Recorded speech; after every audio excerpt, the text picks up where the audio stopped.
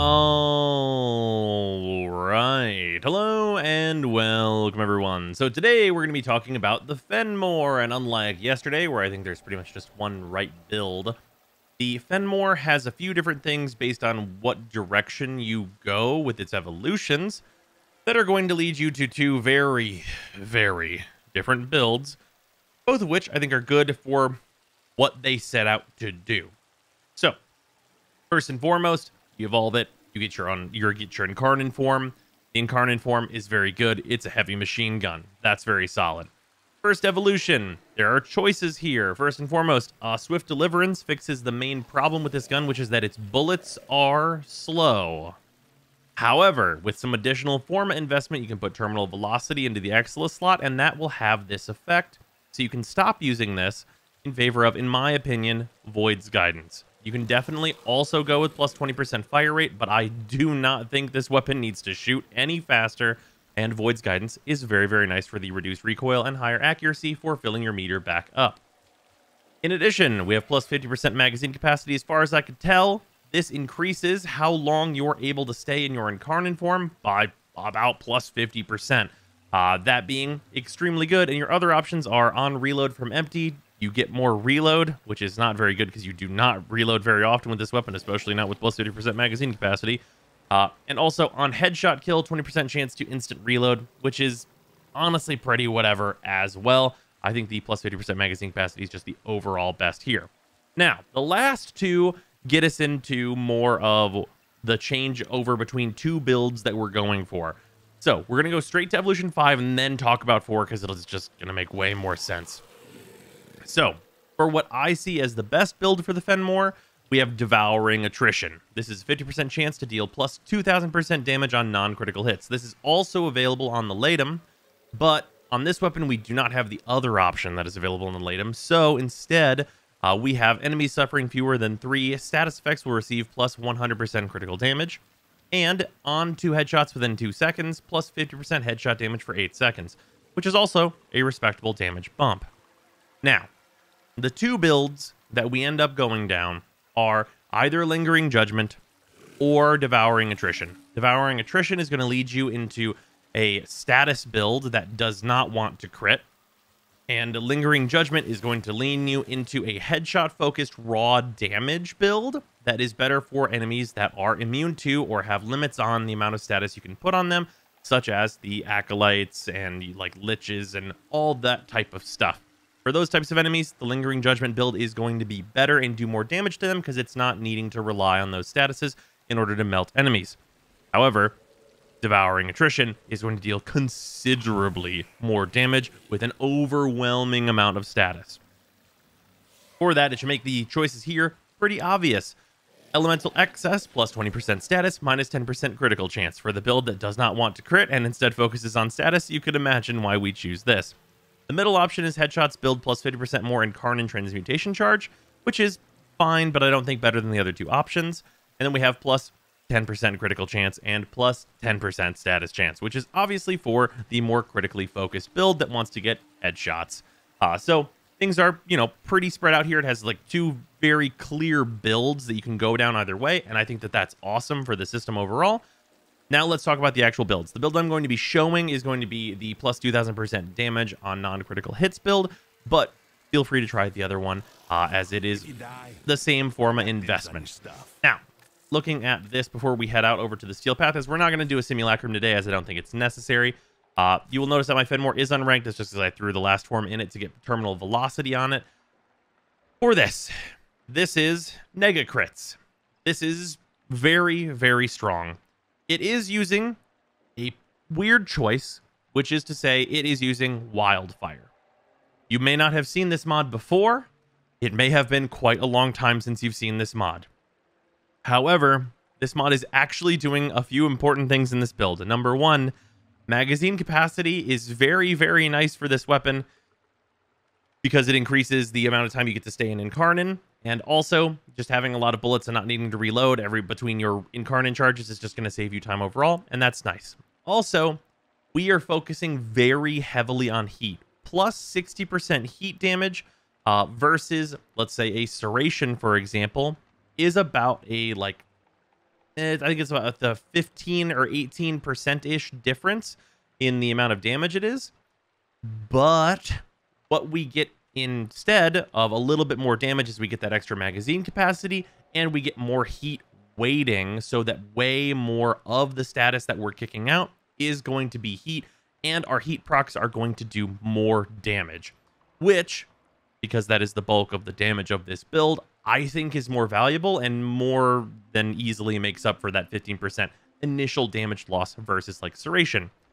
However, if you are someone that wants to go through the trouble of switching out your Banes every mission, a Bane is objectively the best choice for this slot. There is not anything better than a Bane if you are fighting that faction. And if you have all of the primed Banes leveled up, then you can just switch between those at your will, but most people are not going to want to do that, and Wildfire works more than fine. So that is what I would suggest overall for this. If you for some reason don't have Wildfire, feel free to throw Serration in. It's not that much different, but I do think Wildfire is, interestingly, the good choice here. Also, you may be wondering, why did I not Forma for Galvanized Aptitude? That is because the crit build also exists, and it looks like this.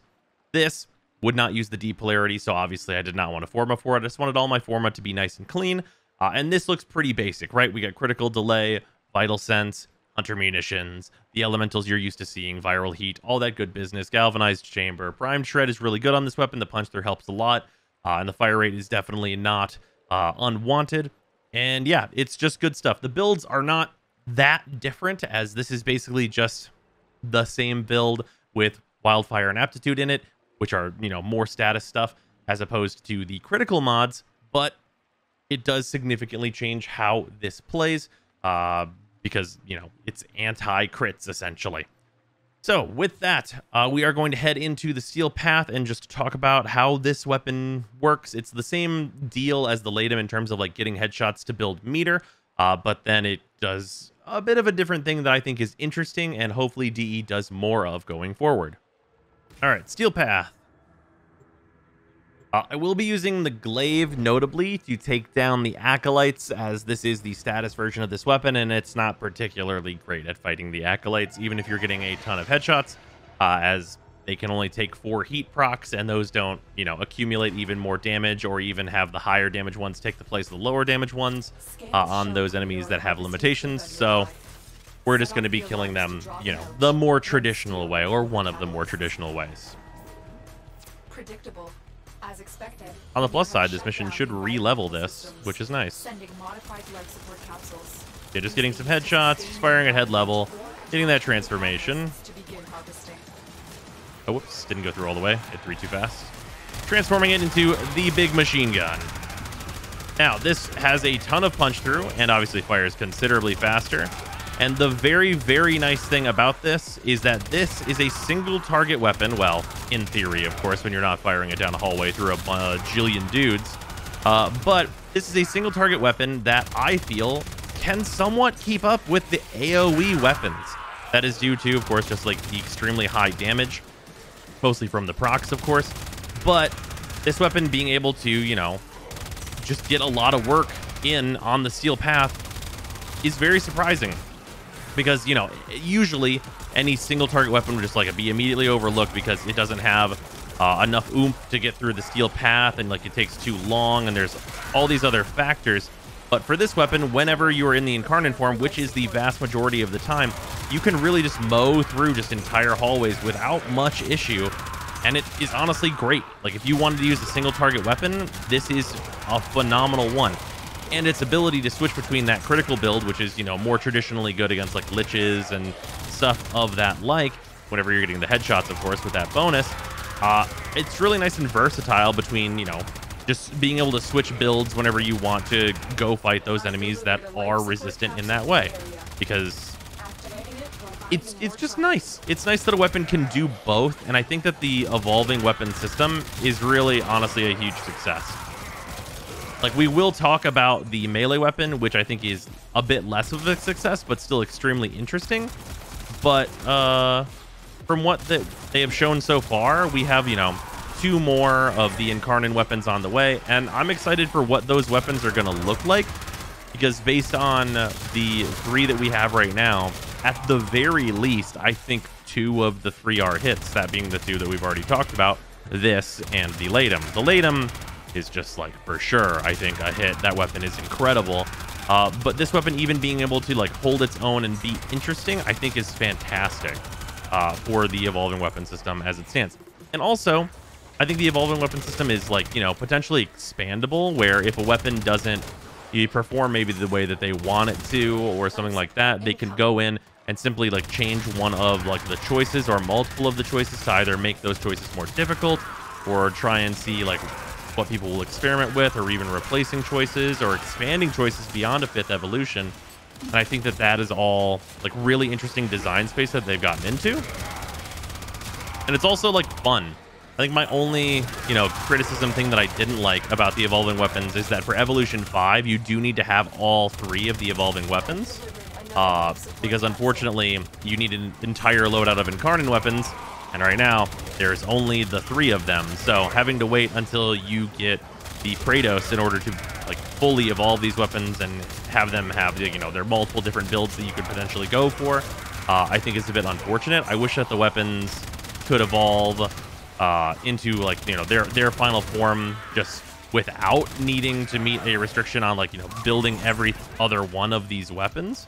But it's not that big a deal, honestly, as it is pretty easy to build that stuff, and you will likely be working through those ranks anyway, and getting the Latum was not particularly difficult. If you can build the PHENMOR, then like building the Latum is very unlikely to be much of a challenge for you.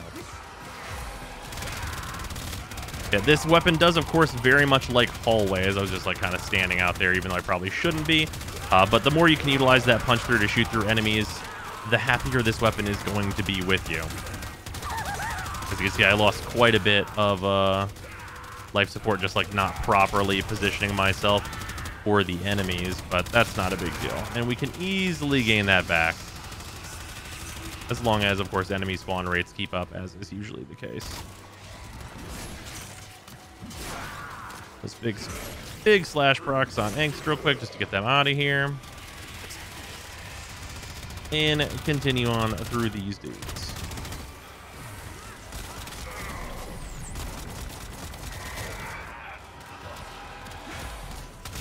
But yeah, the PHENMORs, it's cool. I like having like a machine gun. Like, I mean, this is the Steel Path, but like fairly reasonably, you could mistake this for me using a Soma Prime on Earth, because the enemies just absolutely get obliterated, and just, you know, burning everything in a hallway down with machine gun fire certainly is a good time. The raid is off to a successful start. Extraction is available if you need it.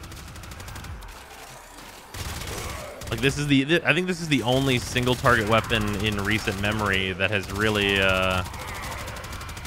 honestly done much, because you could call the Latum single target, but like its primary mode that you're using most of the time very much isn't. But it is nice that the primary mode on the Latum is also quite good. Like, if you focus on headshots with that primary mode, it is going to do a lot of damage and be able to take down angels and all that kind of stuff and what have you, and that's great too. Although Latum's just raw damage is just incredible regardless. Latum is actually kind of opposite of like what this build is. Even though you can build the Latum the same way as this, I think it's considerably worse than the way than the unique option that the Latum has. But I do think it's interesting that they give both the Latum and this weapon the same option.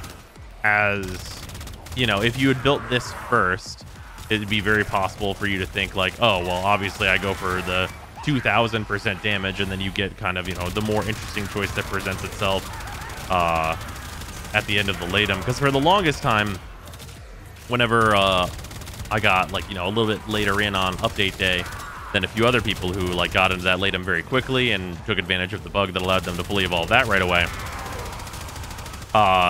the last choice seemed like a lot of people were like, oh yeah, 2000% damage, of course we go for 2000% damage. And I really feel like it just ended up being that is the worst choice, which doesn't sound right, but I think really was. But I think it's nice that this weapon is able to take advantage of that passive too. As you can see, pretty considerable effect. And also just like the weird passives like this one, opening up, you know, builds where we're considering using the mod Wildfire, which probably hasn't been seriously installed on a weapon by anyone in, like, God, maybe 5 years, as it just hasn't been a useful thing to go for. But in this particular case, I think it really does have merit to be used. And a weapon with this much crit being like, oh yeah, no, you do not install the crit mods on this. You build it weird. It feels nice to have weapons that feel like they're weird.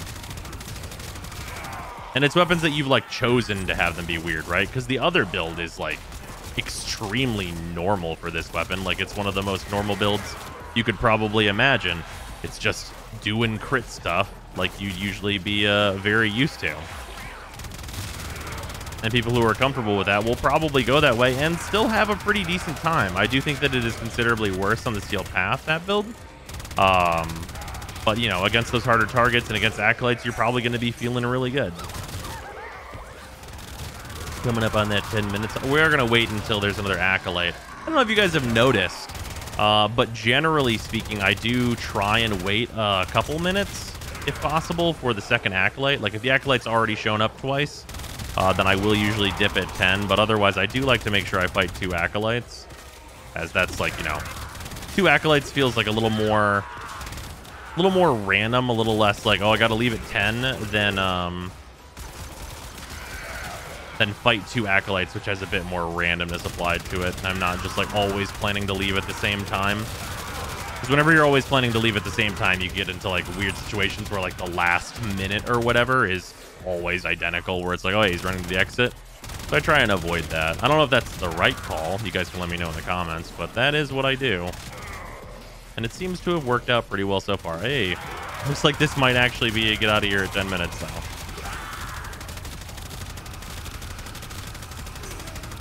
And this time we will actually, I'll actually like fire a bunch of shots into him here. As you can see, it's a bit slow. Like, it's not like bad, but it is a bit slow. We're taking him down. Like, totally workable, but much slower than just like using the glaive and stuff of that nature.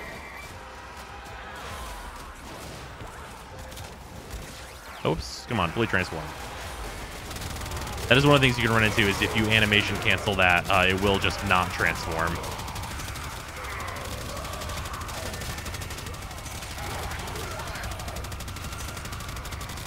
But yeah, this is just satisfying. Just heavy weapons guysing it down a hallway. Very fun time. Nice to have this type of weapon just available again as, like, you know, kind of a real option more so than anything else. Because it hasn't felt like Single Target has done much of anything outside of, you know, some boss fights and stuff. Alright, that's going to do it for the video, though. Thanks for hanging out. I will see you guys next time. No stream recording for this one, but I just wanted to make sure it got out there for y'all to see. And we're back at max. Nice.